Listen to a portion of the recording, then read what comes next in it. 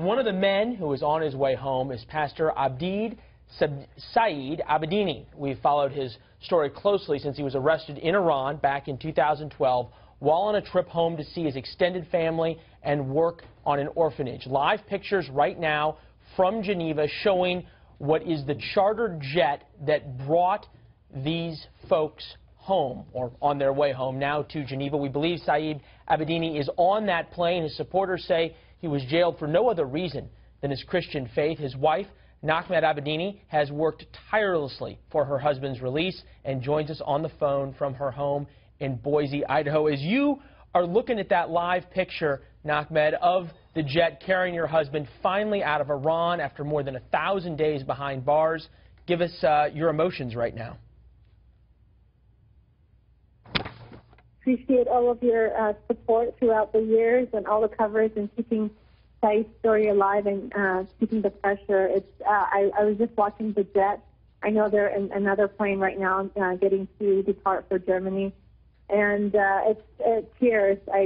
He's out of that Iranian territory, and to be back in a safe place in Switzerland is just, I couldn't stop my tears, and we're ready to welcome him home. I'm getting ready to fly out to Germany to be able to see him, and we're really excited. The kids are making welcome home signs, and they're beside themselves. They can't believe it. It was just such a shock. We're all still in a shock that this day has finally come.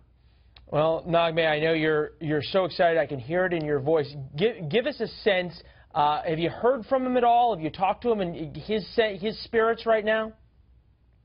No, I've heard that once in Germany, which would be in the next hour, there's a quick medical evaluation that might take a couple hours, and sometime in the next few hours I should be able to hear from him. Oh, that would be an amazing phone call. Naghmeh, hey, it's Elizabeth. Yes. Thank you so much for joining us. As we've been talking, it's been more than 1,000 days that you've been reunited with your husband. Looking forward, how as a family do you reintegrate your husband back into daily life? What are you looking forward to the most? Well, it's been 3.5 years since we've seen him. There's been a lot of changes, so I'm sure Saeed in his physical and psychological health, and our family has, we have been separated for 3.5 years, so there's a lot of readjustment, there's a lot of healing that needs to happen, and it's a time for our family to heal and to move forward, and I think it's a new season of getting one again as a family and healing some things with the past and moving forward. Naghmeh, does he have a favorite meal? Is there anything from the United States you're going to bring with you to Germany that you know he's going to want as soon as possible? Oreos, cupcakes, anything in particular? He loves seafood. One of the things we spoke about before was he'd want to have seafood as soon as he's out.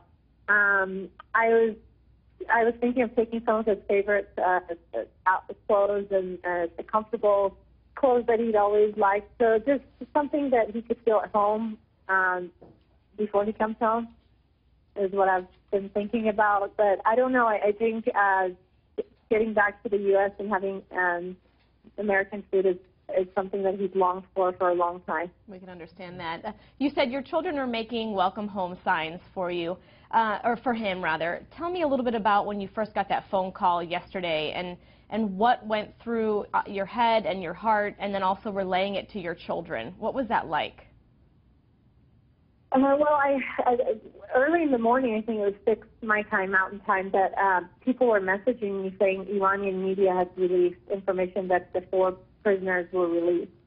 And our government had tried to keep it quiet for their safety.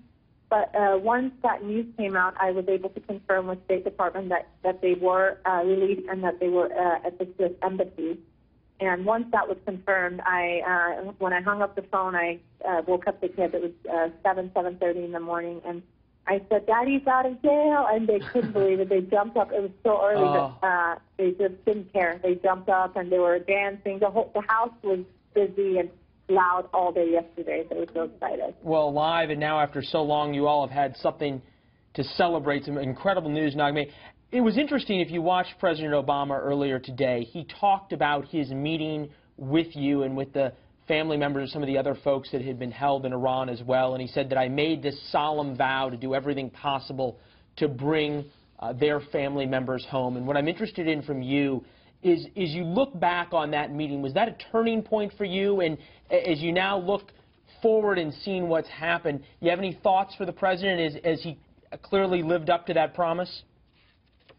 It was. That was a turning point, and I remember when we did interviews after that, there was a new sense of hope in me because I could see in his eyes. He said, we will get them out.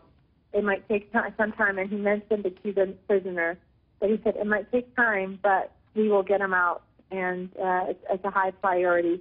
And at that time, I knew that the President would do everything to try to get them out. And it took a lot of media, and it took a lot of pressure for it was months and months after Saeed's imprisonment before we got any statement from State Department. But it took a lot for the ball to start rolling. But once it did, the last year has been amazing, from updates from the White House to State Department, keeping us in the loop with discussions that they were having with the Iranians, the possibility of prisoner exchange had come up. Those things, we were aware of things happening in the last year, where in the other years we were more blind. We were not as there was not as much of a good communication as before. But since the last year, we were there was continuous updates of how they were still continuing to work on Saeed's release and on other Americans' release.